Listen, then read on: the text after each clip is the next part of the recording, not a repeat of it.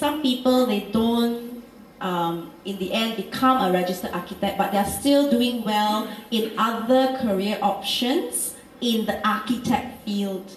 Can you share with us, what other options that you can do? Architect is a very wide range of career opportunity. We are having quite a lot of opportunity there.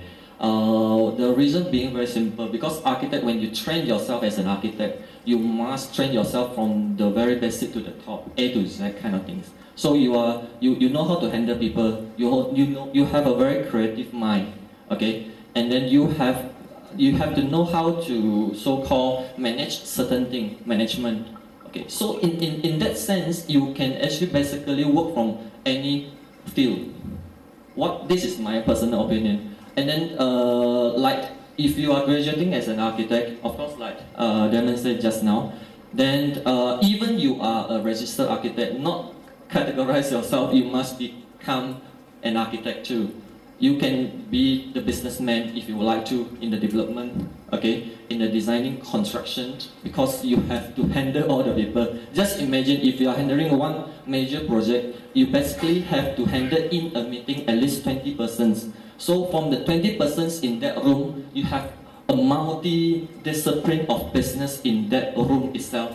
Means from the consulting, from the developer, okay, from the suppliers, construction. So those are the major aspect, so-called category of business in the society. So it's not just about drawing something? No. It's more than that, what you can expect from. You can so-called design your own cafeteria, and then do a business in the F&B and relax your life. And I know some do sales, they're selling building materials. Yeah, that is a very good business aspect actually. A lot of friends of mine actually in the business of those things, and then they are selling very good in goods, supplying to the construction company, developers.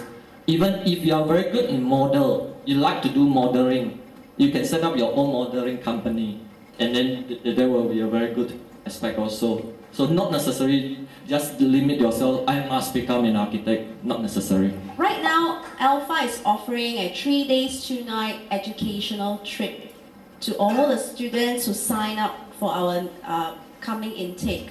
That's the reason. One reason is because we feel that it is good for students to be exposed to different places. The reason being, you need to go outside and see. Like Damon and Charles, actually, I believe they graduated from overseas also after diploma.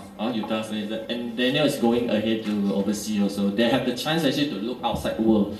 The reason being, in Malaysia, we are in tropical country. So in the building setting, it's actually more to the tropical setting architecture. Okay, we call it as tropical architecture. Okay, and then if you go overseas, different climates, different culture, you have to look at the different building types. Okay, so that is the point that you have to see outside world, because actually you cannot be like what kata bawah tempurung, isn't it? Actually, just looking at your own world is not enough. You have to look outside. And then that's the good chance, because during the 3 years of study, actually you should go every year, organize the trip actually to anywhere else. If possible, will be free, there will be back. On top of that, I give you one opinion. It's actually not just sightseeing tour. Yes, sir. It's actually, you just go there and then look and nothing out from there. You must at least actually can train yourself with a basic. Means actually I go there with a purpose. Why I look at this building? It must have a reason behind. You must know the history of the building. You must know how to, so-called the ancient people, how to build those kind of building. Because architect in the very ancient world is called master builder. Your experience from your previous company help you to be prepared to set up your own? Yeah, definitely. As what Charles mentioned, the architecture life in real life is very tough, and especially in Malaysia. So as what Jenny mentioned, I handle about 10 projects at once. So you need to, actually your life is just working and go back sleep, that's it. So you need to travel, outstation projects, so you need energy, you need focus. All this is train us well to become You must have a passion in architecture. That's why when you work overtime or you work into the design, it doesn't matter where the hour don't count anymore. And it's not just in architecture you have to work hard. I think in every field you have to work hard. Of course. If you look at doctor, even worse. Every call you have to attend to it, isn't it? Lawyer, actually, you have to find all the facts. You have to look at all the books, which I hate it. I like to look at the pretty pictures, okay, rather than look at the pretty words. So that is me, okay. And then that will be the fact of the works. No matter which field you are in, you must have that mentality in mind. Especially if you want to work. If you want to the boss like you, you must work pretty hard. Of course, boss will squeeze you to the end of the last bullet. But there's a good chance for you to learn. There's a reason why you have to learn. It's not a simple life in the world. Okay, you have to learn from throughout the hard way. Actually, so but that is a very treasurous experience that you got. Okay, and then you can equip yourself when you want to move out in future. Okay, and then of course actually one person handling 10 projects, all those kind of things, actually that will be a good experience for you, because actually from how do you handle that project, you will build your own confidence level into it. And then when you really want to start up your own, that will be all the equipments that you got.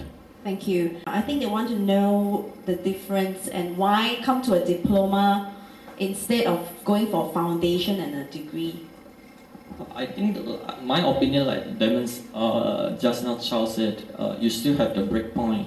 Actually, not necessarily go through the whole study in architecture. You can have your break in center at the middle. Try out the outside world first, then come back again, do the work. I believe what is Daniel doing now, I think it's a very good way, because the experience in the real life is more important. I will feel that after a few years of studying, get yourself actually go to the market for a while, look at the real world, and then come back again to do a studying. You will refresh yourself. Like why after my personal experience, after 8 years of working hard in the market, actually I feel tired also. So I come out and then I try to give back, and then I give lectures, okay, give back to the student what I have learned from my past year experience. So from there, actually I refresh myself, and then okay, I seriously move into the business again. So it must have a break. Don't go and study very long, like 6 years, then after that quickly work for 2 years, quickly go for the registered architect, actually you kill yourself. But that's the Malaysian mentality. Everything must be fast, cepat. Cepat mati loh. As we're wrapping up, I would like you to leave a word of encouragement, a message for our audience. You know, how do you enjoy and be successful in the architecture I think line? probably if you're really thinking of doing architecture, make sure you have the passion in it, because without passion to really push you through, I think it's quite impossible if you don't really love the subject itself. Because like what everyone mentioned, it's really quite a tough line to walk through. But if you really love it, I mean, it's rewarding in the end. So have the passion before you really choose this line. Okay, thank you. Damon, any words of encouragement for our guests? Okay, I wouldn't say word of encouragement, but I would say the right attitude to succeed in this subject, in this architecture. I remember during our time, the lecturer always said architecture is architecture. So you have to equip yourself really well and make sure you have a right attitude and discipline in doing all your work, studying or completing all the projects. So with the good attitude and right discipline, I don't think and that is possible, I would say. Yeah. I would say just do it. Why you wait? If you think this is actually a good way of life in designing especially, and then you are not sure whether I'm going to the technology, work of life or art, all those kind of things, I will feel that why I choose architecture, because it's sit in the middle. you're good in technology, you're good in art, combine it together, go for it. That is my own. Okay. Okay, thank you so much. Please give them another big round of applause.